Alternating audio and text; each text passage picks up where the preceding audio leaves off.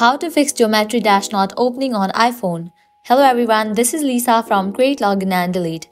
Now let's get started. Open your settings. The very first thing you want to do is switch your network.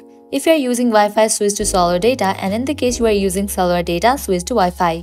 Likewise, you can give a fresh restart to your device. For that, scroll down, open the option General, scroll all the way down, click on Shutdown.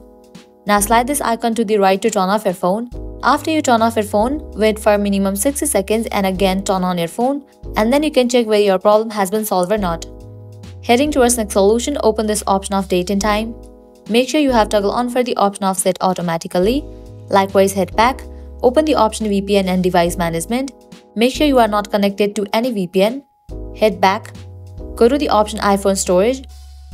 Make sure you have enough storage in your device. If not, you can delete the unused apps. Likewise, head towards the app Geometry Dash. Once you find it, open it. Click on Offload app. Click on Offload app. Offloading app will clear all the cache of the app. Once you offload the app, click on Reinstall app. After completion of reinstallation process, you can check whether it is working or not. Heading towards next solution, open your App Store. Search for the app Geometry Dash. After app appears, you will find the option of Open or Update. If you find the option of Update, just click on it and update your app to its latest version.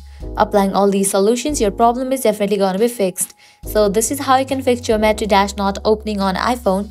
At the end, if you guys find this video helpful, don't forget to like, share and subscribe. Thank you.